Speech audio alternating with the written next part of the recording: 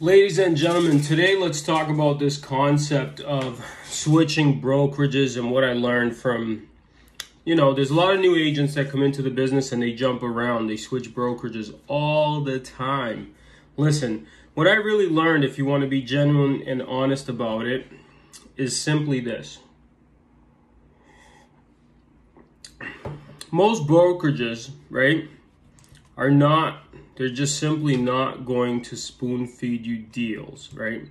It's just not going to happen. What they're going to do is they're going to bring you in, right? They're going to say they're going to do all these things for you. There's one factor that I think people forget about, and that factor is you. No brokerage that you're going to join, no matter what they say to you, are going to spoon feed you deals.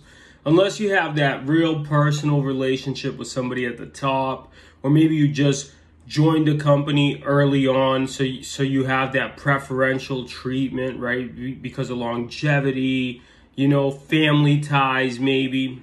But more or less, most of the time, whatever company you go to, the problems you're having now, you're going to have moving forward. The business you're doing now, you may have moving forward because you bring you, right? You are bringing you wherever you go. So you're bringing yourself. So if you want to make more money, you have to fix what's between here, what's in your heart. You have to work on yourself. And that's the honest truth, because most of the time you realize that, at least what I realized moving 5 or 6 brokerages, at the end of the day, the brokers aren't going to just spoon feed you business. You're going to have to do the hard work.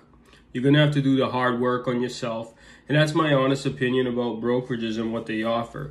You have to be humble in the sense that it takes years to truly build companies, right? That you're not just going to go there and start changing things, right? Obviously, the stuff that most real estate companies are doing is working for them, right? And if you're coming in and learning the business, or you think you know the business like most of us, you have to keep yourself humble, because at the end of the day, you're going to have to do the work to get the business, to get the results that you seek. In real estate, it's like a double-edged sword. Everybody has all these opportunities, but the sword is that there are too many opportunities. Sometimes you don't figure out what you have to do because you start with one thing, then you're like, I can do this, I can get this, I can get that. And the way we've built our business over the last 12 years, into $1 million business, buying a 4-unit investment property, right? All the things that I thought would happen year 1, year 2, didn't even happen year 5, with all the brokerages that we went to and all of them promising all these amazing things. It simply comes down to this. You bring you wherever you go. Nobody's going to spoon feed you. And you really have to take the time to do the work, right? Because a lot of times agents think like, I want 100% commission, but 100% of nothing is still nothing, right?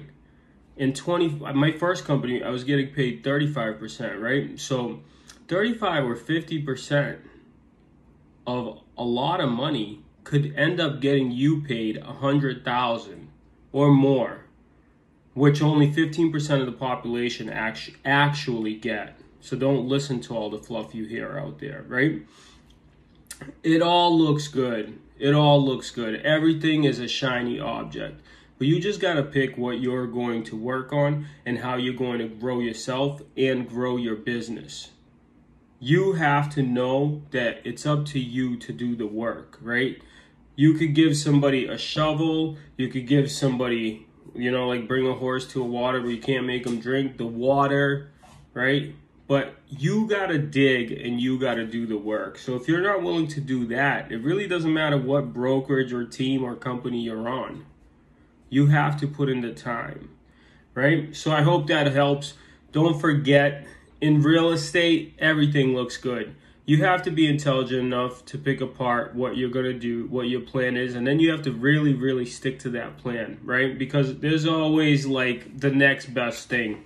And the way we built $1 million business which if you think about it, everybody says they make money, but the amount of people that make over 500 grand is such a minuscule number that you probably don't even know most people that do that.